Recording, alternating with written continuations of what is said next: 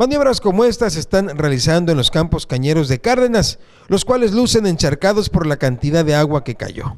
Incluso, entre 2 o 3 tractores maniobran para sacar las varas ya cortadas, sin embargo, no se dan abasto. Este frente frío golpeó con ganas a este sector y hay en riesgo de perderse poco más de 11,000 toneladas de caña quemadas y listas para transportarse a la molienda en el ingenio Benito Juárez, que seguramente ya no podrán sacarse. Hay campos que definitivamente no vamos a poder sacar la caña. Lo preocupante que tenemos ahorita es de que pues las aguas se nos adelantaron. Este frente frío nos está golpeando bastantísimo y ahorita tenemos poco más de 11,000 toneladas en campo, que casi que es un hecho que se van a perder.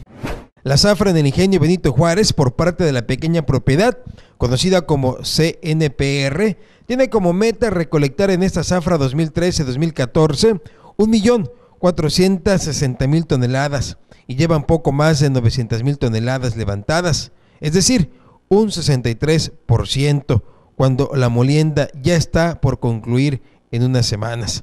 Estas lluvias, junto a las de la semana pasada y combinadas a las precipitaciones que cayeron en el mes de diciembre de 2013, le han ocasionado ya fuertes pérdidas económicas a los Cañeros de Cárdenas.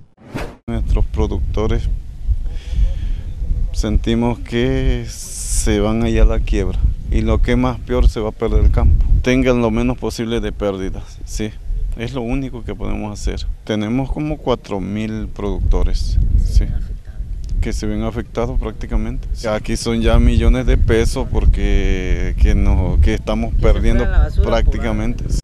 Ellos piden al gobierno federal, al estatal y también al municipal la implementación de un plan de rescate, porque de no hacerlo, dice, se prevé un problema social fuerte con la quiebra económica de muchas familias cañeras.